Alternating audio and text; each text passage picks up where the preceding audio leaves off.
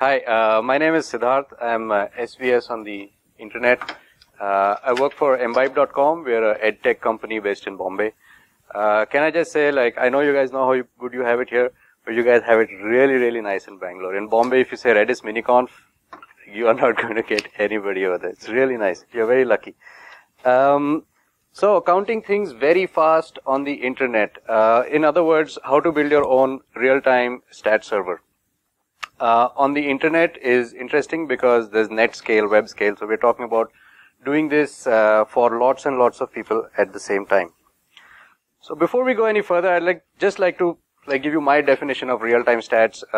There are a lot of stats that are counted as real-time, web analytics being the most common use case of them. But I'm more interested in going one step beyond, which is where real-time stats actually change the user experience. So when you're collecting page views, you're not actually changing the user experience based on the data, at least not in real time. So if you have a blog site like Upworthy, you probably don't need like this version of real-time stats. Someone comes and offers you a real-time stats solution. You can write an article about it. You tell them to go away and you can write an article about it. But if you have multiplayer gaming or adaptive algorithms, like today's favorite example, QuizUp, you can learn this one weird trick to improve user engagement. The trick is real-time stats, and the weird bit is doing it in Redis. Redis is a bit weird if you're coming from a traditional SQL background. It forces you to think about your data in a different way. You're no longer going to be able to use those standard relational approaches that you used earlier. Let me show you our use case for a real-time stat server. We make a practice application so kids can prepare for entrance exams.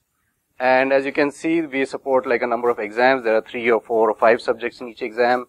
Each exam has these, each subject has these units. Units have chapters, and internally chapters have topics, and topics have questions in them. And we want to make the experience as nice for the user as possible. So for example, if a person is having trouble with a particular concept, we want to be able to adapt what he sees next based on his performance in real time. The other thing is this is a very, very competitive space. It's all about being in the top 10 percentile, top 30 percentile, being the topper, etc., etc., etc.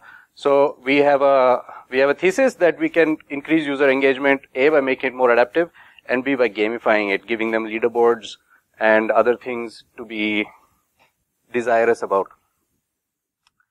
So why would you use Redis for something like this? Redis is an in-memory key value store with some very cool features, and we'll go through each of them. Why do you want an in-memory store? Frankly, if you want to do it for thousands or millions of people at the same time, you are better off not trashing your disk every time you update a counter. And RAM is to disk what an F-16 Hornet is to a garden slug. Is just orders of magnitude faster. And this is a recent statement made by someone more famous than me, but I forgot his name. Memory is the new disk, disk is the new tape, and tape is the new office decoration. So why do we want a key value pair? Why can't we use SQL for this? Any ideas? Why can't we use SQL to run a real-time stat server?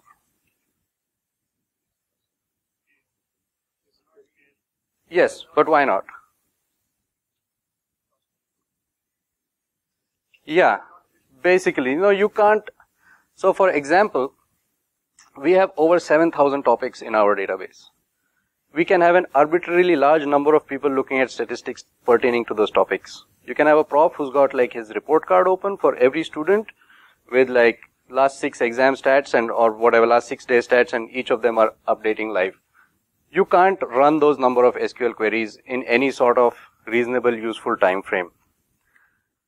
And if your recomputation takes longer than your refresh interval, basically you will end up burning your server down. There's not much to do there. Caching won't help you because if you're a really, really busy site, your caches are going to get busted all the time. So if you want to reliably show fresh data, you're not going to get much value out of caching either.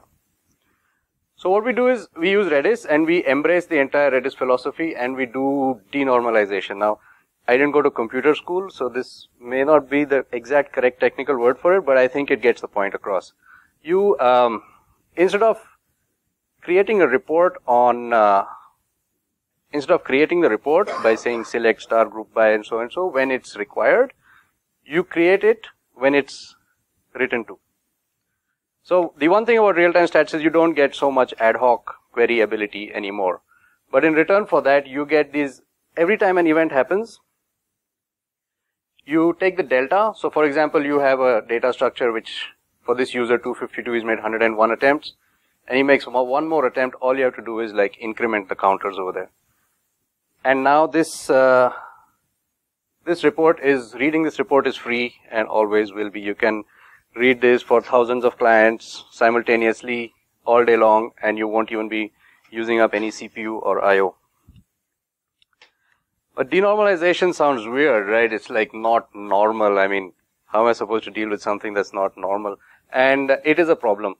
So it's a problem, but if you embrace it, there are strategies to deal with it. Some of the problems you'll find is keeping data in sync, right?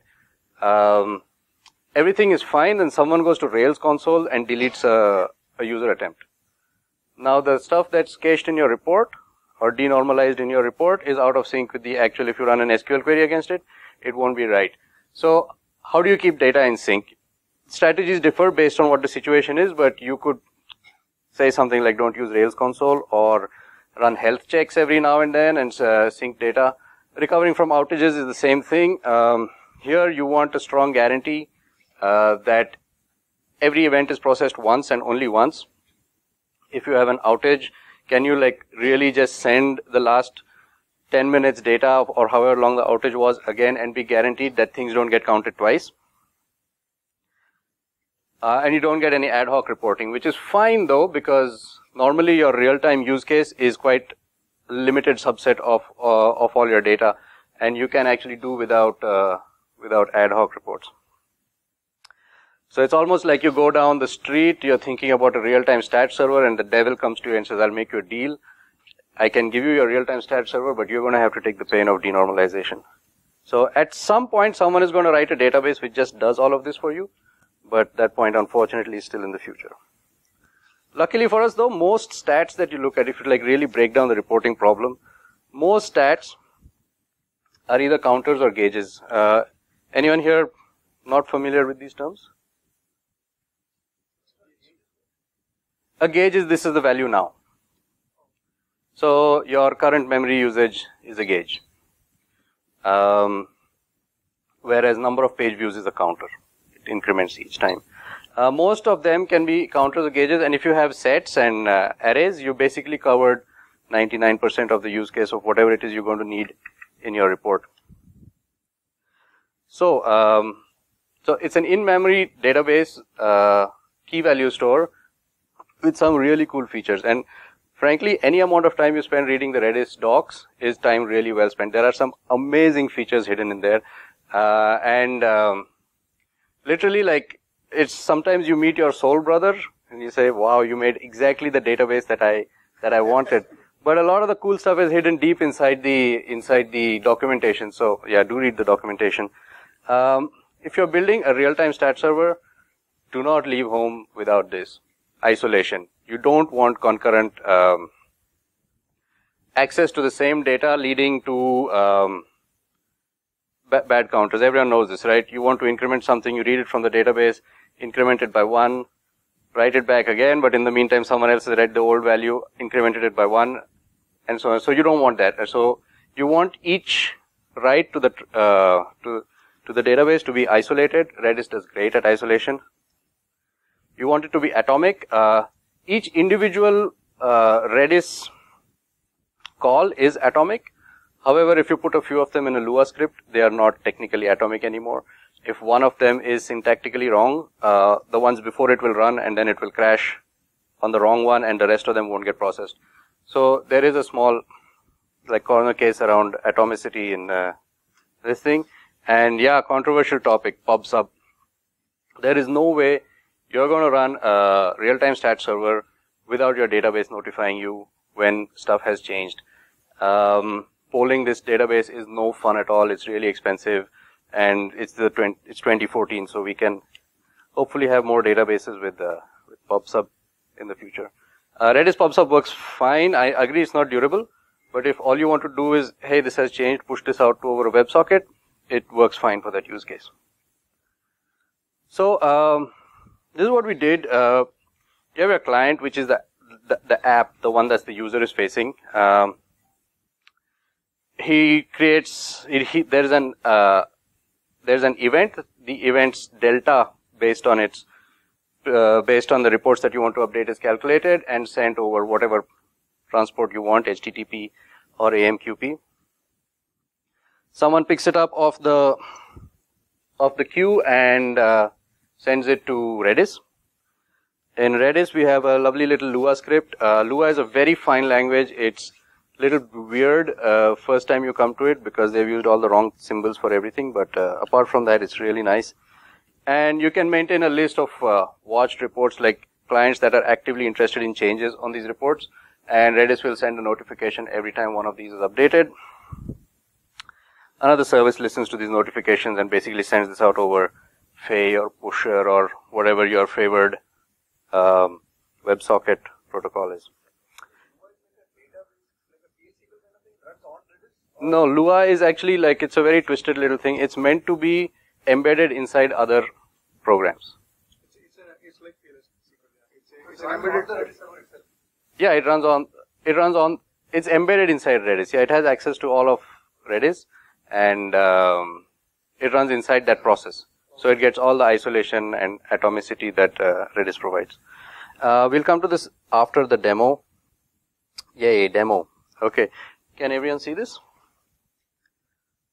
So I have used my phenomenal design skills to put together a little demo for you guys. We'll reload this page. So it's really simple. Choose one of the two and you get a random number. And choose another one of the buttons and it'll update the score. Fingers crossed. There you go. So what it's doing is essentially it's saying that so it's updated all of these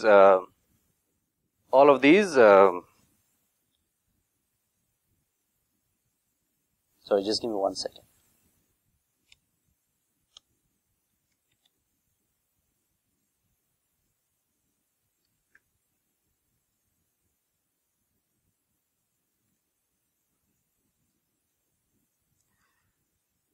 It's updated, so you have one report for the node A, you have one report for the node A1, and you have one report for SVS's relationship with node A1, and with A and with A1. And every time I do this, it goes and updates all these reports. It's doing this in real time and sending me the updated report back. And I can, hopefully, it's performant enough. There are a few interesting things that are going on here, and I'll come to them one by one.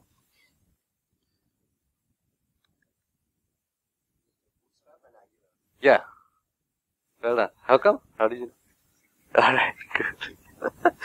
Alright, so what it's basically doing is there's a little Sinatra app running behind. It gets the whatever post, it says the level is A1, the username is SVS, and score is 71. Like basically this is what it gets. And so I send something to my Redis, to my stat server, which breaks it out like this, that these are the slugs that I'm interested in to update. These are the keys in the key value portion of it. And what I want to do is I want you to increment attempts by 1. I want you to increment the score by 81. Then I want you to, whatever you get at the end, apply this expression to it. I want something called average, which is I score divided by I attempts. And so I was working on a ranking feature. The ranking feature hasn't really finished yet, so I won't be showing you the ranking feature. But basically you just say update this with this. And that's all that you need to say. Once you do that,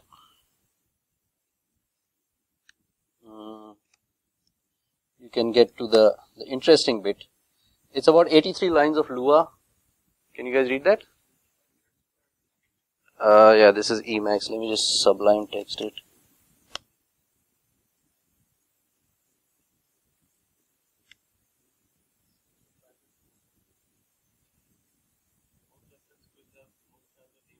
Yeah.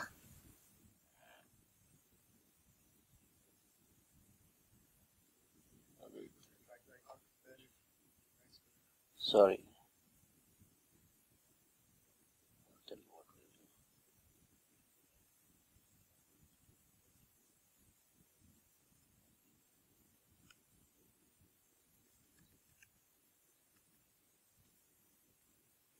Oh, 1 second.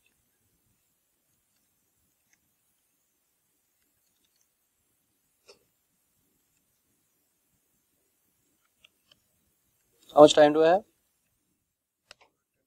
Okay. So,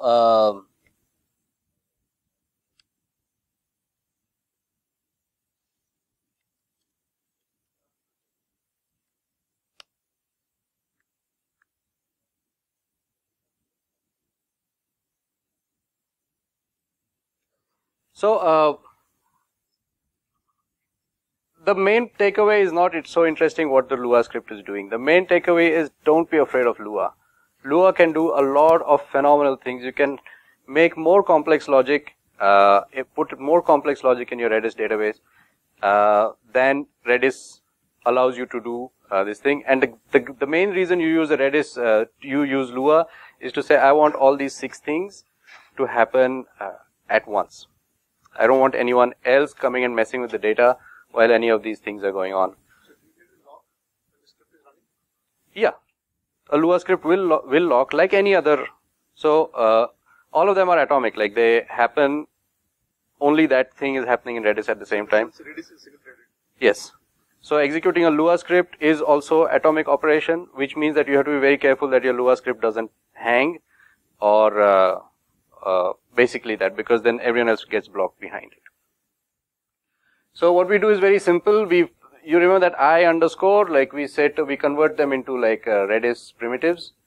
So Lua is very strange. They don't have a string split. You have to implement your own string split when you want to split a string. The other thing, Lua, very interesting. So they have this concept of global and local variables. So Lua doesn't allow you to access the global Redis. So Redis's Lua interpreter doesn't allow you to access like Redis stuff, because he says all bets are off then. But what you can do is, if you want to access things, you can give each function its own like global namespace. And say for you, your global namespace is this. And so we do that to basically eval. You remember that thing where we said we want accuracy to be attempts divided by correct attempts? That's or average divided by score divided by attempts. So basically any valid Lua that you put into an expression or this thing will be evaluated over here as well. And if anyone wants more detail on this, we can go through it offline. The other thing you can do is leaderboards, right? You get a score, you update the leaderboard, and then if the new rank is different from the old rank, you send a notification. You publish, what happened here?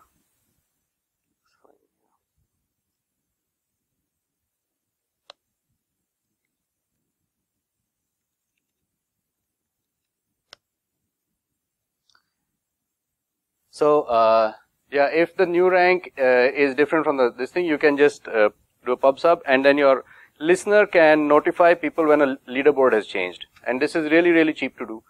You don't have to keep polling the leaderboard or calculating anything or any of those.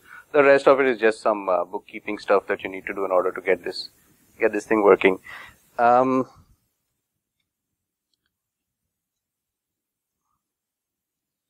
So Redis is a really, really, really awesome data store. I think it's just going to get even nicer. I think you're going to see Redis become part of the plumbing of data stores, and people will start to build more interesting abstractions on top of Redis, like they're doing with LevelDB. So one thing is Redis is fast, which means that your code can be simple. You don't really have to worry too much, and of course your mileage may vary, about performance per se, because Redis takes care of all of that for you.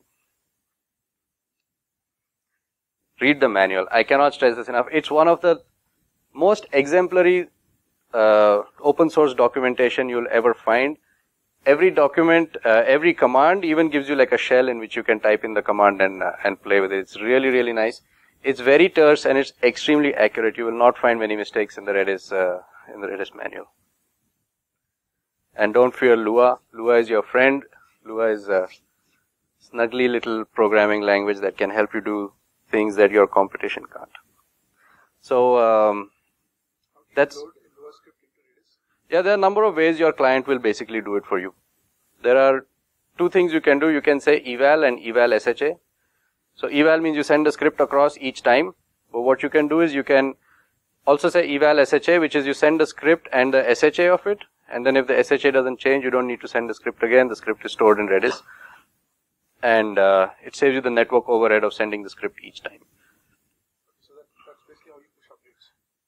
Yes. You just change the script, and when the SHA of the script changes, your client will send, or Redis will know, basically. So,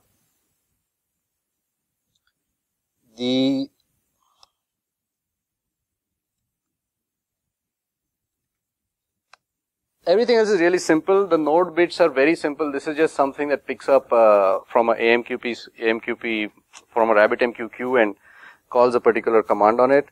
And the other one is pusher.js, which listens for notifications on something and sends it to pusher. So what you can do is, when a client asks for a particular channel, pusher can send that channel state to something listening here, and you can say, okay, these are the slugs that people are watching right now, and we'll just send them out to pusher when it makes sense.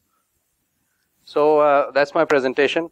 I'm happy to answer any questions that you have. I'm just curious about it. Go back a few slides. Just curious about how you did some of those things. Mm-hmm.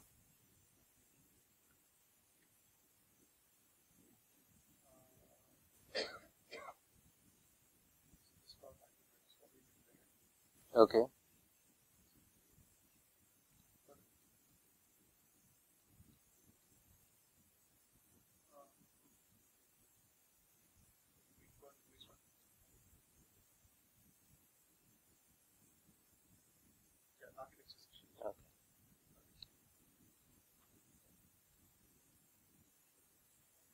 Okay, so this is what you covered, right? Yeah. So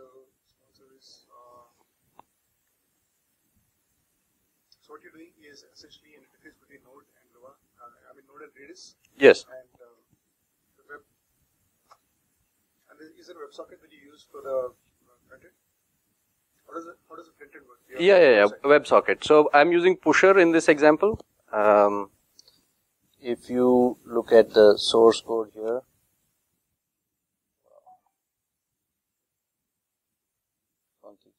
It uses pusher. 1 second. How does the PubSub aspect of Redis work? The PubSub? Does Redis call you back, or does it just block it to you? So if you look at this script, sorry guys, I know this is a bit small. If you look at the Lua script, yeah. So for example, when the rank changes, I say redis.call publish, and what is being published is that the channel is rank, and you have a message data, and at the end of, the node client, when the Lua script stops executing, it will also tell you which are the nodes that got updated. Okay, now how does the subscribe end of Redis work? So as a client app, Yes. does Redis block until there's a message, or does Redis call you back? You have to have a separate client for it. But you have a client that essentially blocks until Redis calls back. Yes. And then it executes the callback function, which basically sends it out over WebSocket. Until then it's just waiting on the socket Yes. for something to come back. Yes. And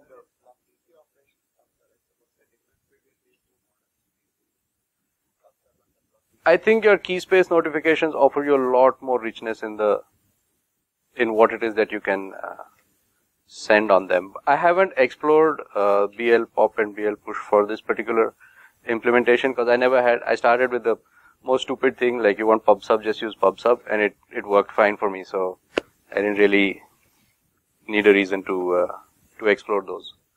But yeah, Sidekick uses that, so surely there's this thing.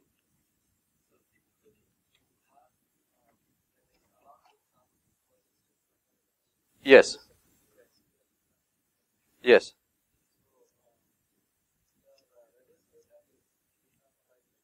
Yes. Yes.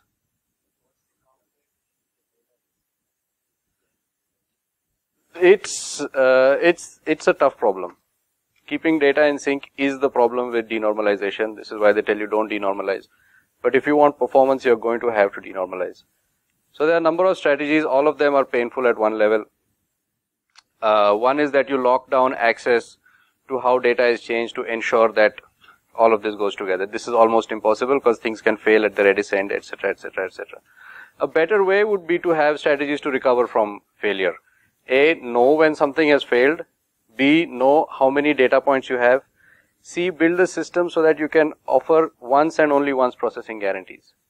So in order for me to get back in sync, I should say, okay, I had a 10-minute timer downtime on my Redis server from this time to that time. I just go back 15 minutes and just send all the events again. And events that have already been seen before should be ignored. So now we have like the number of combinations that we can have runs into the millions. So we can't implement health checks. We can't implement health checks, but if you have a smaller like set of slugs that you're dealing with, you can implement health checks to run every some random specified period of time to check whether the two data are in sync or not. There are no really good options. It's also the right one will depend on how many slugs you're looking at. But mostly, this is a good solution when you don't care if you drop 2 out of 20,000. If you're not doing nuclear power plant control systems or flight control systems, it's usually okay to drop a couple and no one will die. So normally. They do the same thing for web page analytics. Like they don't really stress if they drop an event or two.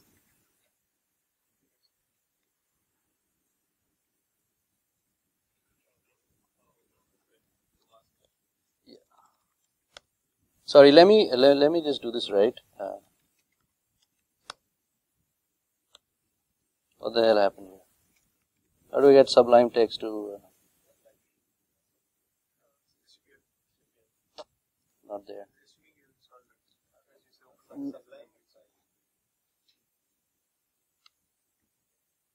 Doesn't OS X have the worst like here we go. File browser.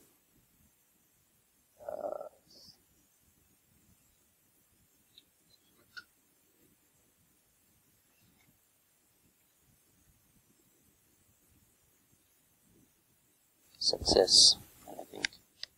Yeah, that's the way. Yes.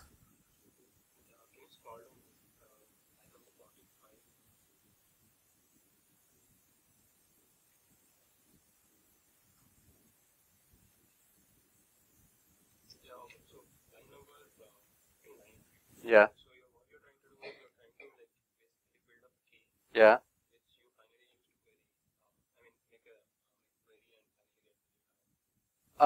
So the thing is, Redis sets, Redis hashes are very efficient for storing data, but they only allow you scalar values as the values. You can't have a set as the value inside a hash. So this particular thing is so I have the slug which has all the data, and if it's a set, I say slug hash and the key, and I make a set like that. So this allows me to have to store sets as values as well, and then the client basically knows that it has to put all of these together to get the consolidated data back. In Lua, yes. As I said, they have the wrong symbol for everything. This is not equal to. This is what takes all your time when you're like doing Lua. Is like why can't you just no good? I'm sure there's a good reason, but.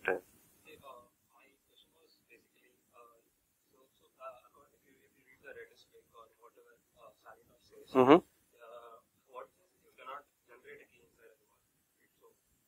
there's not normally like this space. So, I mean, is it like a common pattern where you can generate key like this and use it to query? Because what he says is whenever you're passing a set of data or whatever keys you're supposed to use. So, from the specification, he says that there are two arrays which you have to pass the values. Yes. Yes. One is key array and one is value array. Yes. And he specifically claims that you have to only use the keys which are specified in the key array. Yes. But if you generate it like this. No. I don't think that's what he says. I think the first bit he totally says, but I don't think he says that you can't use any other key. No, I mean, I kind of specifically remember a particular thread in the mailing list where it talks about this and he says that this is finally going to deprecate. I mean, it doesn't work in the V.2 version which is coming out because of the cluster related synchronization problems. So I was just wondering how you solve such a case where let's assume you don't have you can't generate a key like that and you have to specifically pass it. Then what I'll have to do is remove the sets and arrays from this. Or, I mean, it's not difficult to do this outside in Node either. I already know what keys I'm going to need, so I can just generate them in Node and send them across. That's not a problem. This per se is not insoluble problem. But yeah, seems I've not read the manual as carefully as I thought I had. But I mean, I remember the section from this. I didn't see this. I mean, I'm not on the mailing list, so maybe I missed that. But it's not an insoluble problem. You can do it outside and then send it to Lua. A small note on performance. This thing it takes 2 milliseconds to update those 5 keys. And 25 keys takes 3 milliseconds and 250 keys takes 7 milliseconds. So it's really blazing fast. So for our app, we update around 55 odd keys depending on who the user is, which coaching class he's in, etc., etc. And it's 7-8 milliseconds. Fast enough. And essentially you'll only notice the lag over the network, the WebSocket on the way back.